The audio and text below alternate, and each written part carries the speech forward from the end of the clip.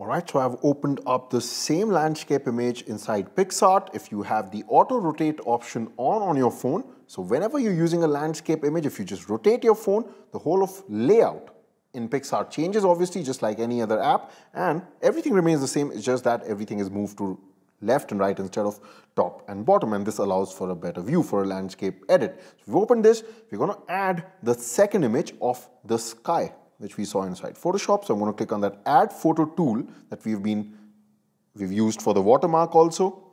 Select this sky, tap on Add, make it really big. Okay, I don't even mind if I slightly stretch it like this, it's okay. And yeah, main thing is you just fill that white part for sure, okay? And now, where are those blending modes? So the moment you add this second photograph, remember in the watermark, we saw that there's a separate menu which comes for the second image, which you're seeing right now on the right. So by default, opacity is selected. We use that for the watermark, remember? Like this. But here, if you just go down in this special menu for this image, you see the blend option. So right now, if I select blend, you're going to see those same modes: normal, screen, multiply, darken, overlay, and add. Okay, so overlay is something I didn't talk about. It's basically, right now you don't have to worry about it, I'll tackle that later, but basically it's a combination of multiply and screen happening together. Basically, bright things become really bright, dark things become really dark, and therefore overlay is mainly used to add a lot of punch and contrast to an image. This obviously is not suitable for it. Don't worry about overlay right now, but the other ones you can see are there. So which one do we have to use here? We know for sure either darken or multiply. Let's see which one works better. In Photoshop, darken worked better. So if I clicked on darken, yes, this is doing a fantastic, almost like a seamless job here. If you see multiply, it's kind of changing that look of the mountain because that's where the intersection multiplying and divide by 255 is happening. Okay, so I think, to be frank, I can select this, but I think darken is not affecting the mountains in any way. I think this is looking good, but there might be some areas which might have been lighter in that mountain, which might have got replaced by the sky.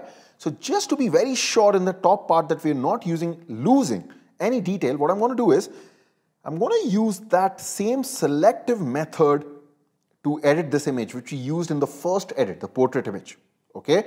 Which is, if we select this eraser tool, remember this was on the top that time, right now it's on the left. So if I hit this, and then if I hit invert, just like in that image, we come back to our default. But now you know that if I select the restore brush, start running my finger, I'm only restoring the effect to wherever I want. So what I can do is, of course, I want whatever we did on the sky for sure, but I also don't want it to go too down. I just want it to be right near the horizon like this. So I can go over the horizon, that's not a problem, but shouldn't unnecessarily let it come below where we might unnecessarily lose out on the parts of the mountain. Okay, now to be frank, this can be done in a much better way by using this select tool, okay, which is that automatic selection that we've seen, and selecting sky from here. Okay, but it's just that you'll have to again invert it, so don't worry about it. It can get a bit confusing, so I did not purposely choose it, right, because we've learned so much in this edit that I'm just preferring the manual approach here, okay? It's just that that'll be more automated, but that's okay. Right, I think this is fine. So now we know that yes, pretty much this image is perfect. I can hit the check mark again. Go back to the main interface, long press to see the before and after. Absolutely fantastic using blending modes. Now this was a basic edit, right? The main fun is going to come in the next edit, which is going to be a very unique portrait image. You would not have edited a portrait image like the one you're going to do in the next video using the power of blending modes. That's going to be a lot of fun. I'm going to see you there. Bye for now.